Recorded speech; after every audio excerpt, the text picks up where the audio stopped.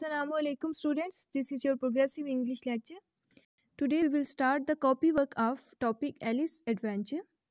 Open your notebooks and ready your pages. Draw the margin lines, mention the date and topic. First are words meanings. First word is curious. Curious means tajassus या जानने की जुस्तजू. English meaning is strange. Strange means अजनबी या गैर मामूल. Next is incorrect. Incorrect means गलत. English meaning is wrong, which also means गलत. Next is unhappy. Unhappy means नाहुश.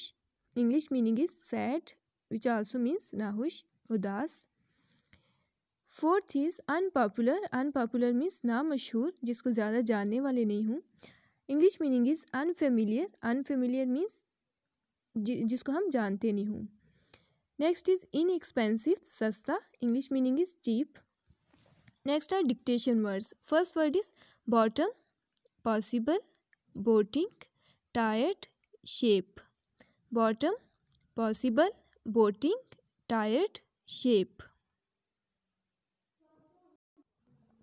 Next are word sentences. First word is incomplete, नामुकम्मल. Your work is incomplete. तुम्हारा काम नामुकम्मल है. Impossible, नामुमकिन. Nothing is impossible. कुछ भी नामुमकिन नहीं है. टाल, लंबा.